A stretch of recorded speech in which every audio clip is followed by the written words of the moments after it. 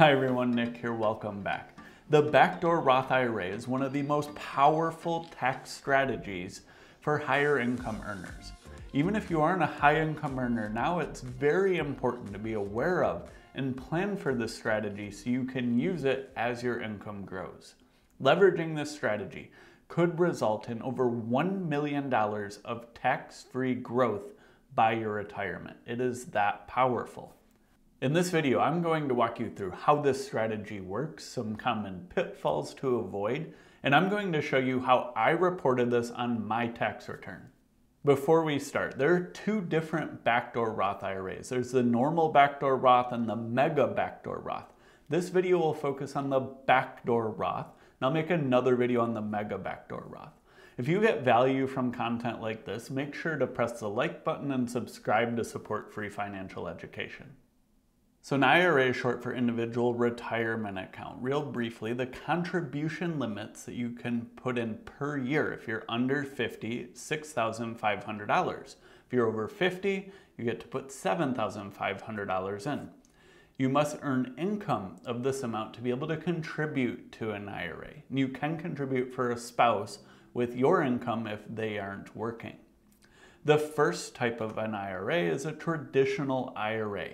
This is typically called a tax-deferred account.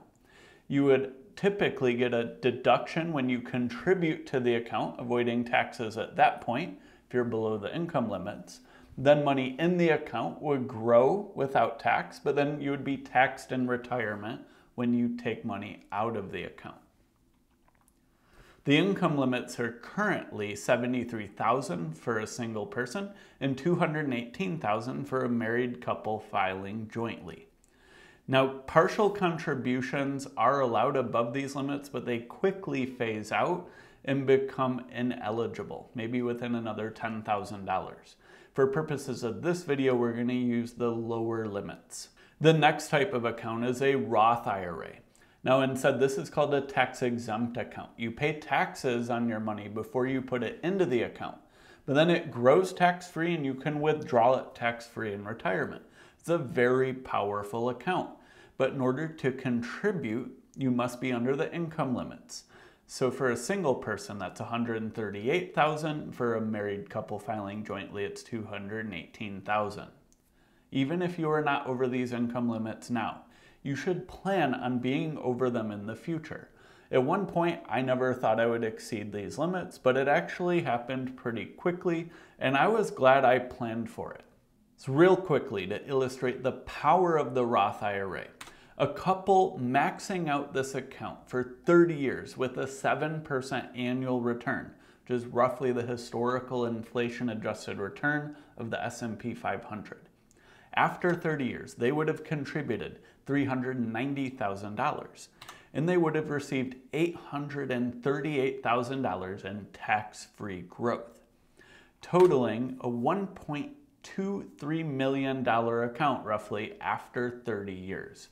Now, with this account in retirement, this couple could be generating a 5% return, which might be yielding $61,400 in a tax-free return every year, or with a 7% return, nearly $86,000 in tax-free income per year. Now, if you make it under the income limit, you don't need to do the backdoor, and this is still very powerful. However, you should be concerned that when you grow your income to a certain level, you may lose the ability to continue leveraging this strategy. A lot of people end up ignoring this and end up in a situation where it's quite costly to use the back door. I'm glad I planned ahead and made sure to keep it simple to take advantage of this. My income exceeded the limit far faster than I would have guessed. I've seen some people say the Backdoor Roth is not really worth the hassle. Before we talk about how much of a hassle it actually is, I would ask yourself a couple questions. How much effort would you be willing to put in to get this result? 1 hour, 5 hours, 20 hours? Would you be willing to spend an extra 1 hour per year to get this nearly $838,000 in tax-free growth and over $50,000 of yearly tax-free returns in your retirement? I would personally be willing to spend a lot more than 1 hour, But that's about all I think it takes me in a year. The key to the backdoor Roth is the non-deductible IRA contribution. This is done using a traditional IRA and a Roth IRA in combination. How it happens is you make a non-deductible contribution to a traditional IRA. You can do this regardless of your income. Then once the money's in that account, it's not deductible, so your cost basis is whatever your contribution is. And then it can grow tax-free until you withdraw in retirement, at which point you would just pay taxes on your gains. But instead of letting it grow in this account, you can leverage the backdoor.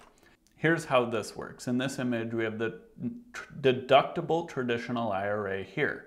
That's where if you're below the income limit, you could take a deduction and leverage that. Or you have the Roth IRA, or if you're below the income limit, you can contribute directly to that and leverage it. But if you're over these income limits, you can make non-deductible traditional IRA contributions. And this is the backdoor. Once it's in that account, you can convert it to a Roth IRA. So there are two fairly simple steps to the backdoor Roth IRA. You make a non-deductible traditional IRA contribution.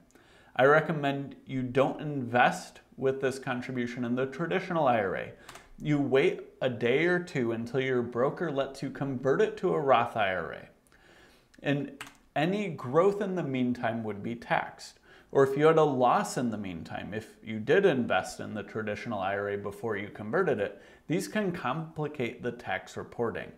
To simplify this, I would just leave it in the settlement account in the traditional IRA, leave it out of the market for an extra day or two until you do the conversion. It'll greatly simplify things. Now we're going to talk about two common mistakes that people make when they're doing the backdoor Roth. First is called the Pro-Rata rule. This is a special rule that says that Roth conversions must be taken equally from all IRAs. This includes traditional rollover IRAs, this includes simple IRAs and SEP IRAs. So basically, if you have any of these IRAs and you have a good amount of money in them, they'll get in the way of your backdoor conversions. Let me walk you through an example of how this would be affected. So let's say you have a traditional IRA from a prior employer's 401k. That's tax deferred. You have $25,000. Now let's say you want to do a backdoor Roth of $6,500. So when you look at your total IRA assets, you have $31,500. Almost 80% of it is tax deferred and traditional.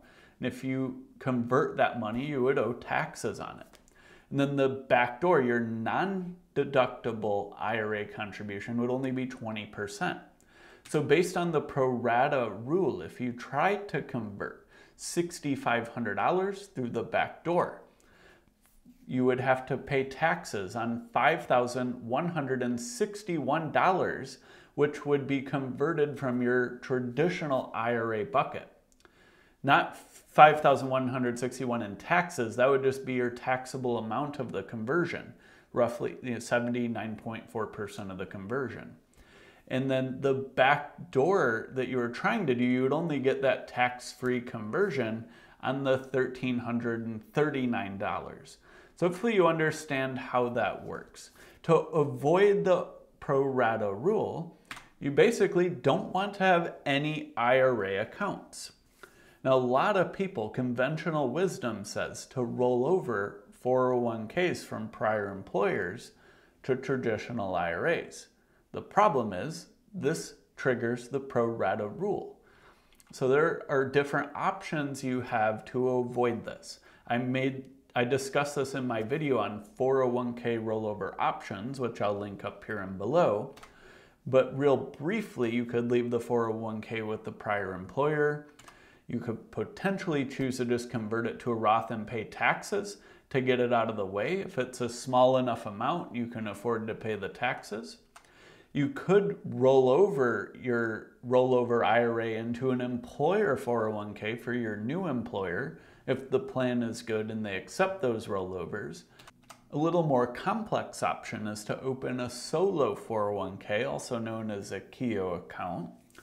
Now this can be done by self-employed people. Anyone can really be a self-employed person with a sole proprietorship. You can register for a business tax ID on the IRS's website and use it for things like business credit cards or to open a solo 401k.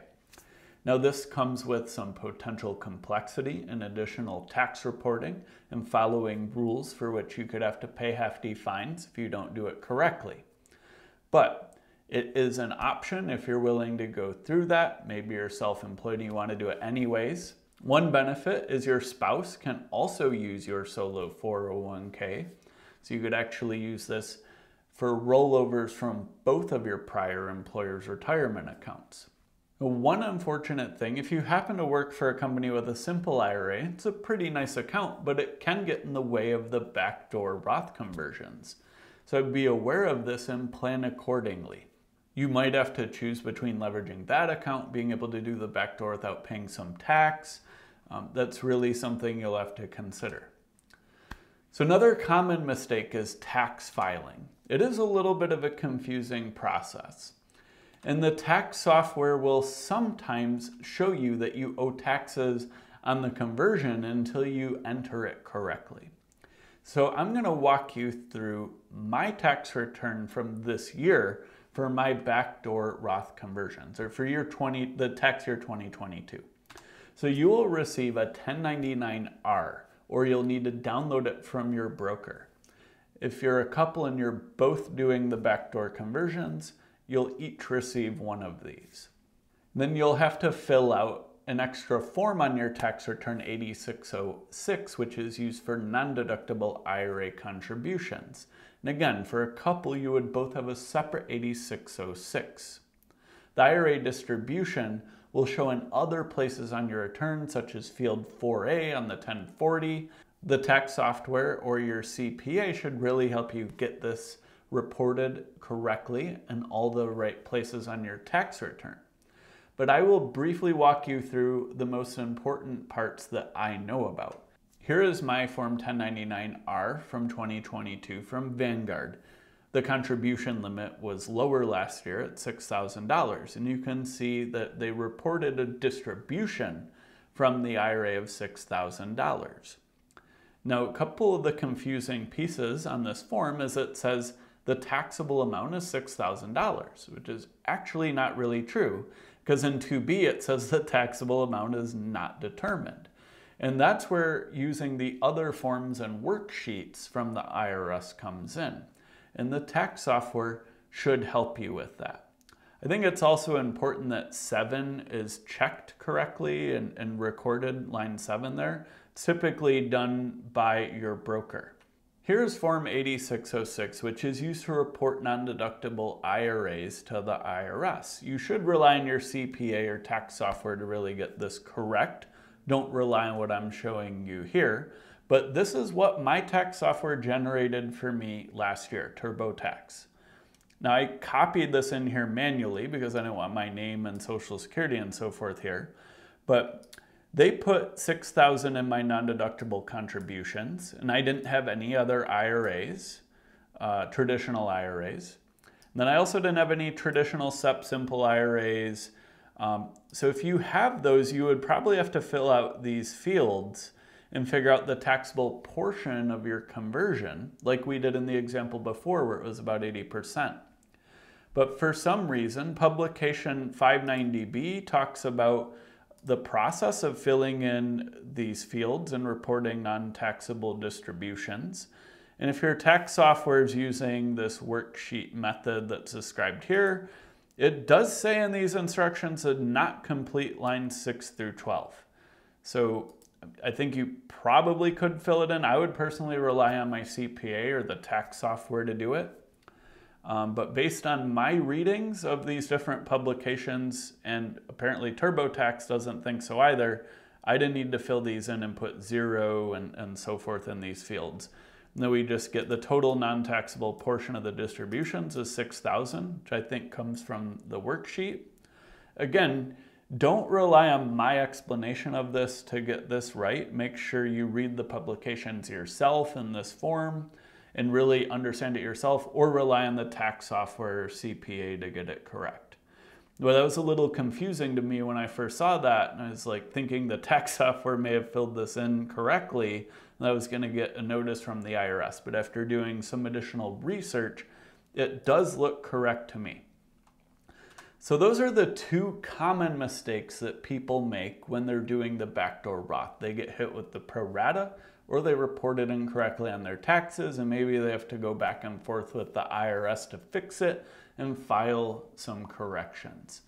Now, this is a very powerful strategy. We saw the couple maxing out these and earning a 7% annual return could have easily earned over $1 million in tax-free income.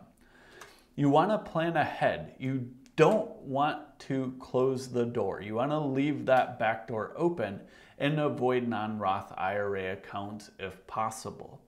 You want to set yourself up to do this 5, 10, or even 20 years from now, even if you're under the income limit now. You want to plan ahead and not start building up a bunch of other traditional IRA or simple IRA assets. You want to keep this back door open. And finally, you want to make sure your tax return is correct. I just shared details of how I reported it. Everyone's tax situation is different.